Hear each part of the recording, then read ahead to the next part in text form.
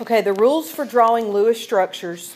What we just looked at back here are Lewis dot symbols. Y'all, Lewis dot symbols, it's for a single element, and it's just drawing the symbol. But when we're talking about now drawing Lewis dot structures, we're talking about an actual compound that's got more than one kind of atom in it and drawing its structure. There are rules in your book that are going to kind of go along with what I'm telling you. In your book, in this Burge, the 3rd edition book, it's on page 337. Okay? Page 337 in that Burge book. Now, let's use carbon tetrachloride. As I go through the rules, we're going to draw carbon tetrachloride. So when I say carbon tetrachloride, you guys should know what that formula is. What is the formula for carbon tetrachloride?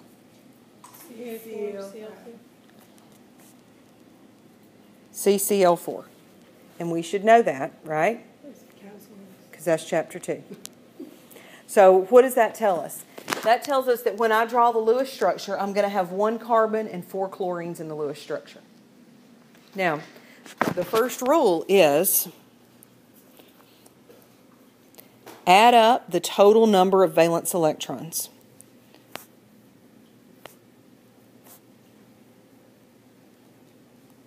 Or it's not really a rule, I guess, more as a step. Step 1 is to add up the total number of valence electrons. So what does that mean? In carbon tetrachloride, do you agree that I've got 1 carbon and I've got 4 chlorines? Okay, according to the periodic table, since carbon is in group 14, how many valence electrons do group 14 elements have? 4. So I'm going to, 1 carbon and it has 4 valence. Chlorine, there's 4 chlorines, but each chlorine has how many valence? 7. What total does that give me? That gives me 32 electrons. Okay? So step 1 is to figure out how many electrons I have to work with. And to do that, we're going to follow something like what I've got drawn here, and we're going to add up the valence electrons. Now here's the rule. We have to use 32. No more. You can't use more because you only have 32, and it's not a good idea to save and not use them all. You have to use exactly 32. So that's our step 1. Step 2 is to sketch the molecule.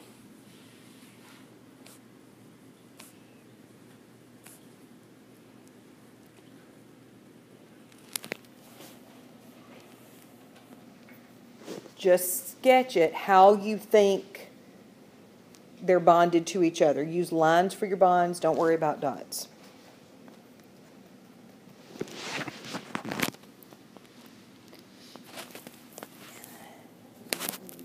And in the sketch, I should draw 1 carbon and 4 chlorines. Okay? Now, what I'm going to draw, and yeah, granted I've drawn a few more than you guys have, but this is what I'm going to draw.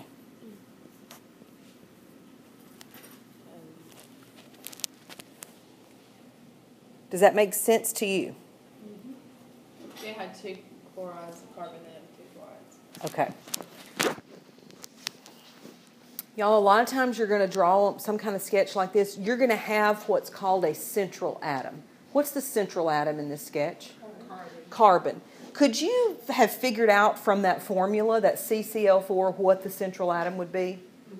See, it's the carbon. A lot of times the central atom's written first in the formula. If it's not written first, then the central atom is the one that there's fewest of. And guys, carbon's always going to be a central atom. So like for Okay. water, would oxygen be the central? For water, oxygen would be your central atom. Yes. Okay? So, that's step 2. Step 3, satisfy the octets of all atoms bonded to the central atom.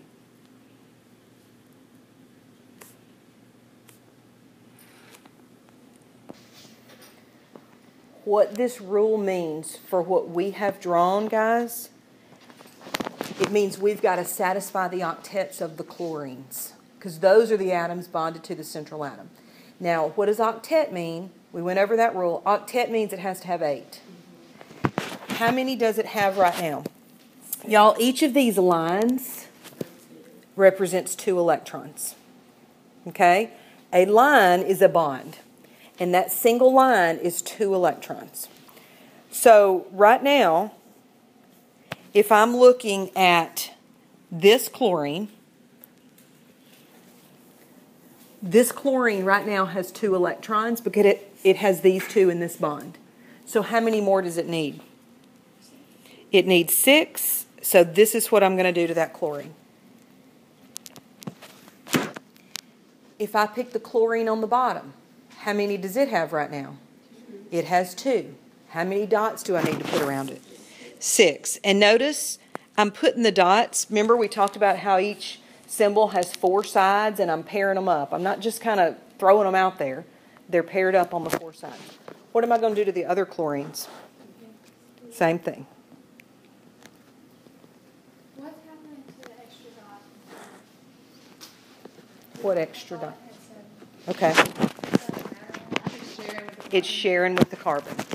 Okay, she said, what happened to the extra dot? So you're going back to this, what we did here earlier, where chlorine would have had 7. Well, now this one, where I've got it drawn in red here, it's sharing it with the carbon. Carbon would have fit here where I've got silica. See, it would have had 4. And now it's sharing that one with the chlorine. So this is where we've got right now. We've got the carbons, the chlorines, and all the dots around the chlorines. That's step 3. Satisfy the octets of all atoms bonded to the central atom. Step 4 is place leftover electrons on the central atom.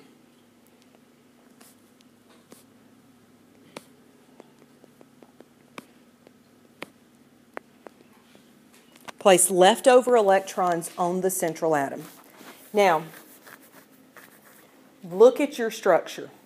Okay? I'm going to flip slides.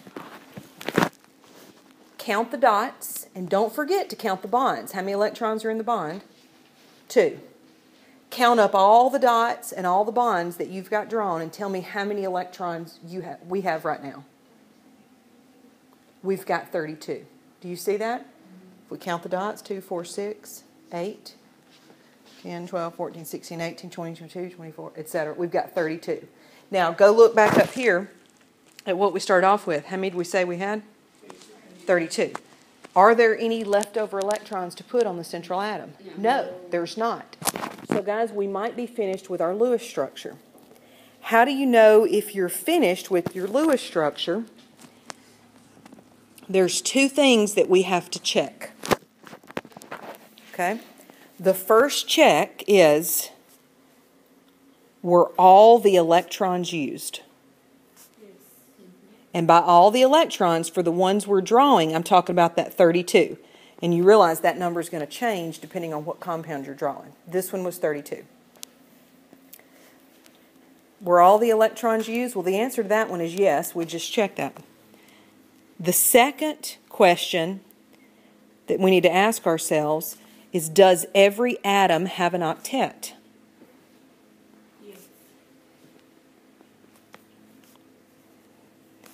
Let me show you how to count those. You're right, every atom does have an octet, but I want to go over how to count them with you. Okay? Look at your structure. Y'all, when you are counting octets, you are going to count the bonds 2 times. Because do you see that this chlorine right here has 8 valence, has an octet, has 8 electrons now. Okay? The chlorine on the bottom, it also has 8. The chlorine on the right has 8. The chlorine at the top has 8. So the chlorines have 8, but I also have to check the carbon. Now look at it. It also has 8. Do you see how I counted the bonds to satisfy each chlorine's octet? And I also counted the bonds to satisfy carbon's octet. So everything has 8. So when I look at those two questions that I just asked myself, were all the electrons used? Yes. The second question, does every atom have an octet? Yes. If the answer to both of those questions is yes, then you are finished with the Lewis structure. Okay? So if both of these have an answer of yes, then you're finished. What if they don't both have an answer of yes? Then you're not finished. You have to fix it. So that's where step 5 comes in. And I'm running out of room on this slide, so I'm going to add step 5 on a completely different slide, okay? Yes. If you don't answer yes to both questions, if one of them's no, that's when you use step 5. So if there aren't enough electrons to give the central atom an octet,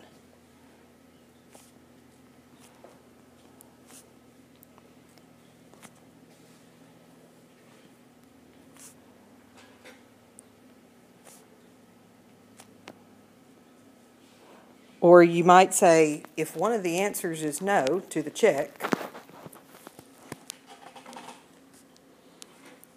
then you've got two things that you can try to fix it. The first thing, A, is to try multiple bonds.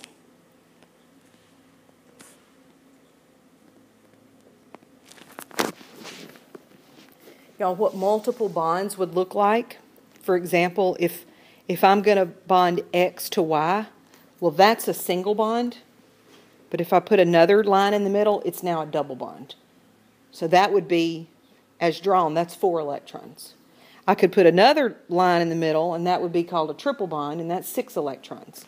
So that's your only choice, is when you're doing multiple bonds, is to go up to a double or go up to a triple. There are no quadruple bonds. Okay, so A, try multiple bonds, or B, and you're going to love this one, it may be an exception to the octet rule. It may be an exception to the octet rule.